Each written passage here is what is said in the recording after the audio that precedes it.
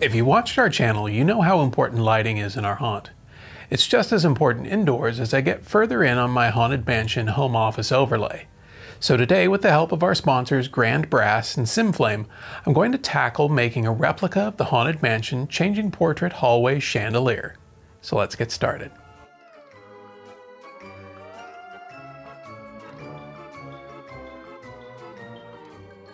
First things first, I'm going to start by threading the light socket through the shade holder. The socket assembly came with 40 inches of cord, which is more than I need. So rather than try to thread all of it through the lamp parts, I'm going to cut off about half.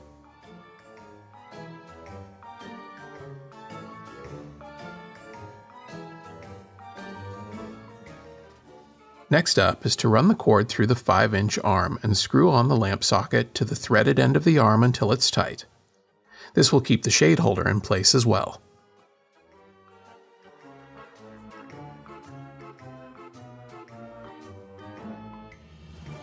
The last piece for the lamp arm is to run the cord through the decorative arm back. This corner is tight, so you may want to do one cord at a time to keep from damaging the cord. Once the cord is fed through the arm back, we can screw the arm into the threaded end and tighten the assembly. You'll do this for all 4 arms and then set them aside.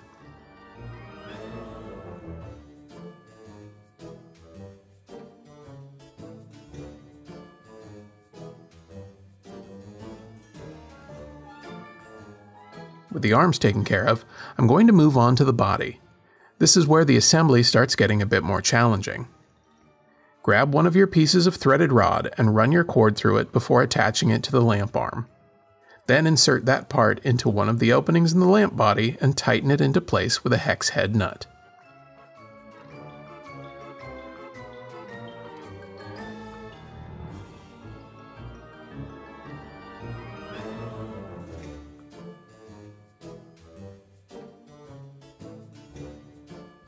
Now that I have all the arms attached to the body, I'm going to trim off a bit more of the cord to a more manageable length.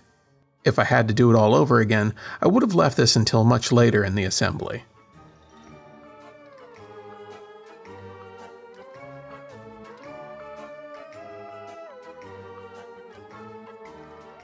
I'll set that aside and get started on the ball portion of the lamp.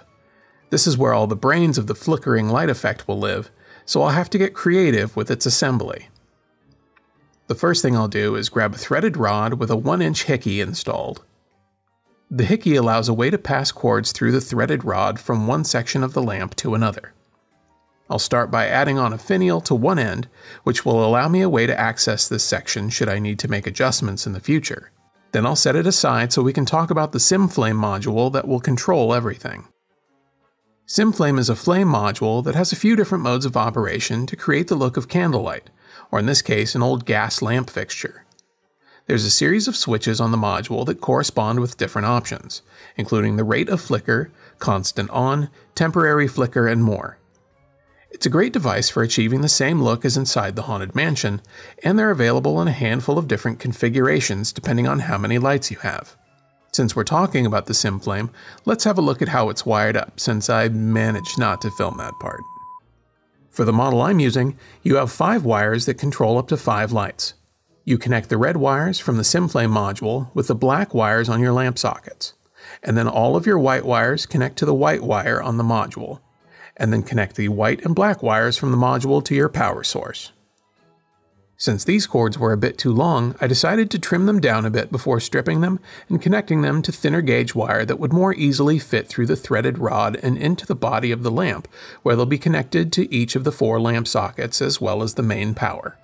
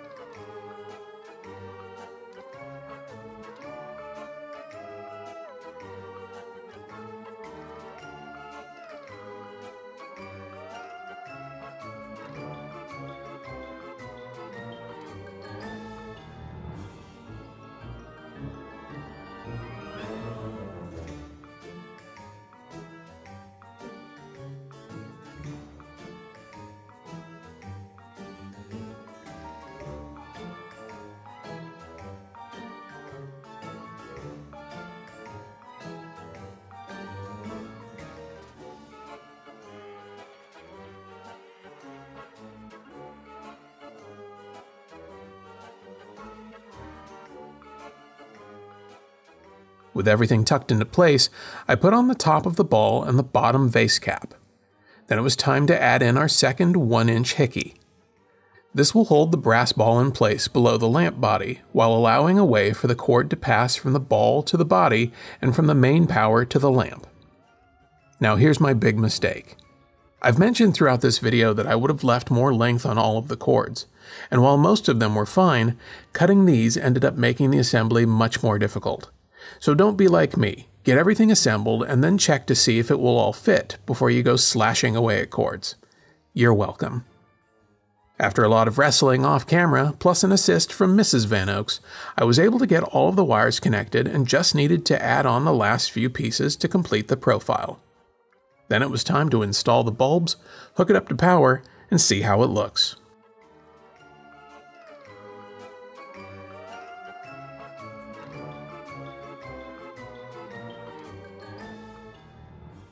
The last thing to do was add on the shades, and it was time to get some close-ups. This build wouldn't have been possible without the support of our friends at grandbrass.com and SimFlame for providing all the materials for this build. If you're interested in making one of your own, be sure to check them both out, and I'll have a parts list in the video description.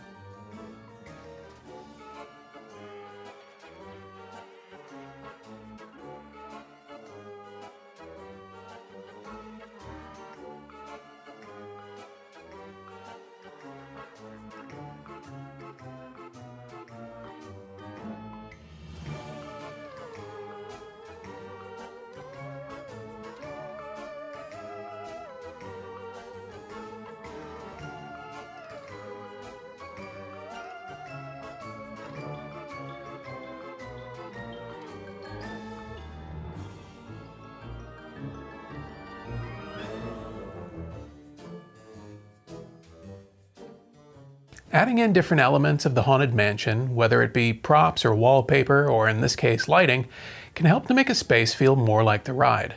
So take this into consideration the next time you think about a theme, whether it be for indoors or outdoors. Well, that's going to do it for this one.